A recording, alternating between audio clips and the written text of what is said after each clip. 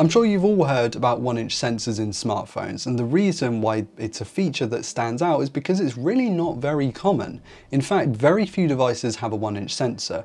Google, Samsung and Apple all forego this big hardware for something else, and not too many people actually know what's going on with these things. So to illustrate it, I'm bringing in the help of some extra hardware, so let's dive into this topic because it's one I'm really interested in. Hey guys, I'm Ryan Thomas, and when I hear 1-inch sensors and I look at the back of these phones, it does make me start to wonder how they got a 1-inch sensor in there. And the truth is, they didn't. 1-inch sensors are called so because of how old cameras used to work. There's a lot of technical details that I'm not going to bore you with today.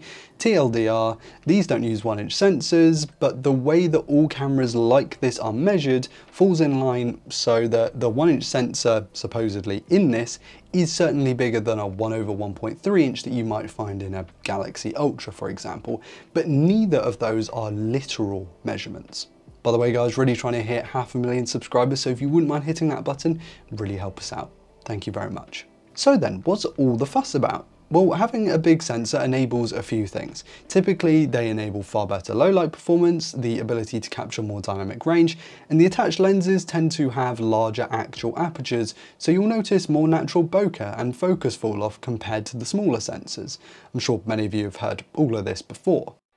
There has been a bit of a movement happening online where people have started utilising smartphones in a different kind of way to the general public, in an attempt to prove that the cameras that we all have, even the ones that are non-1-inch sensors, are absolutely powerful enough to start serious smartphone photography. I've witnessed dozens of world-class photos taken on phones from the likes of Samsung, iPhone and Pixel devices, all cameras that definitely don't have 1-inch sensors, and it comes down to something really rather interesting. This is Drew, a professional photographer who has become popular on Twitter thanks to his eye-capturing work. He has been a big proponent of using smartphones to capture images, not needing a big, bulky, expensive camera to take something great, though he certainly still uses one of those. A lot of what makes those dreamy photos you see online actually interesting is post-processing.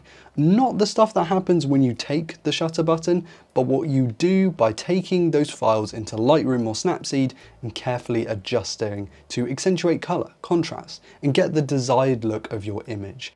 This is more like stylizing images, where most processing done in camera from smartphones is designed to make images look lifelike and natural, unless you've set a particular set of colors.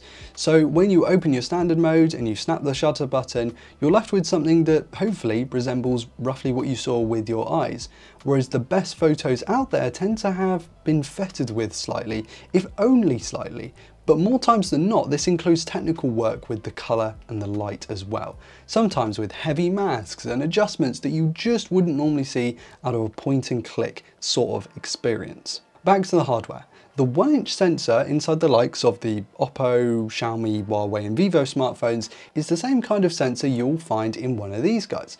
Of course, modern 1-inch sensors in smartphones are upwards of 50 megapixels versus the 20 you'll find in the little Sony camera, but the trade-off here is that where the phone is a fixed focal length with digital crops, the Sony can zoom all the way to 2.5 times optically to give you more reach with sort of a lossless platform without missing loads of detail.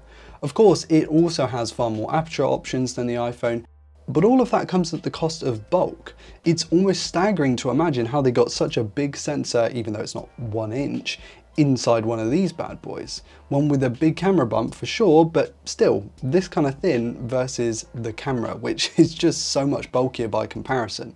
It almost feels like we're at that point where smartphone screens were just a few short years ago.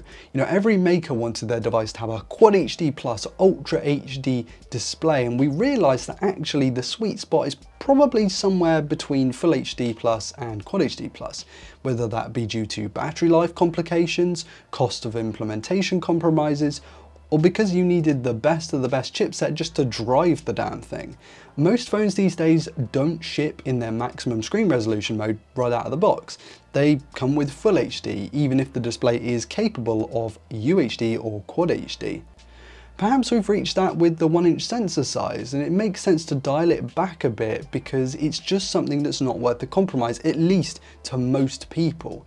Even if the desired outcome isn't quite as technically impressive, this might be one of those times where specs simply don't tell the full story. And you only have to look at computational photography, particularly in the zoom cameras in a lot of smartphones. Okay, maybe not the one I'm holding here because it's a massive zoom, but the likes of the Galaxy Ultra, for example. There's more to it than sensor size. Most telephoto cameras are tiny, 1/2.55 inches, which is about the same size as the primary sensor in the original Google Pixel, but under obviously a thick telephoto lens. A lot of these are 5x optical setups that can actually stretch quite comfortably to 10x, sometimes even 15x before you start to get major image degradation. And yeah, on sensors barely big enough to justify as selfie sensors. We're currently at a point where 1/1.3 or thereabouts is as big as most mainstream manufacturers are wanting to put into their phones, likely to not have a seriously huge camera bump, to cut down manufacturing costs for sure, and because the general public find them more than good enough thanks to the computational photography outside of the raw option that some enthusiasts are choosing to use. These sensors are comfortably bigger than what we used to have in our digicams years ago, and with the advanced processing, they've been able to be harnessed with stuff like HDR+ to create simply fantastic imagery. It turns out that while sure, bigger sensors are broadly technically superior, they do of course bring a different set of challenges like lens size, flange distances, and so on. But as has been the case for many a year now, it doesn't really matter what camera you have, as long as it's above a good enough threshold, which is what I'd say around a 1/1.5 inch setup will give you. And it's down to the photographer on the scene, but crucially in the edit, to pull together a really pleasing image. I'm sure if I gave a pro photographer a Poco phone and a complete amateur a Xiaomi Ultra, the pro would still take the better photos, because no matter how good the hardware is, it's the humanoid in control of the thing that does the heavy lifting. So what do we learn from all of this? Well, that 1-inch sensors aren't actually 1 inch, but are comfortably bigger than what we find in iPhones and Pixels. That fact bears almost no relevance when the person taking the picture isn't talented, and that maybe the big three have just landed on a sensor size that's big enough. This stuff absolutely fascinates me, and I'm sure you've seen plenty of smartphone photography camera videos from me down the years, so let me know how you feel about the big three here in the West not using 1-inch sensors. Is that something you're worried about, or do you, like me, feel like maybe actually we kind of landed at a good sweet spot?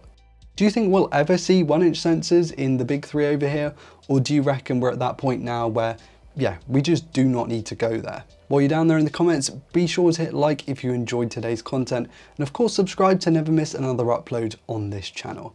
Thank you all so much for watching. I've been Ryan Thomas, and I will catch you later. Cheers.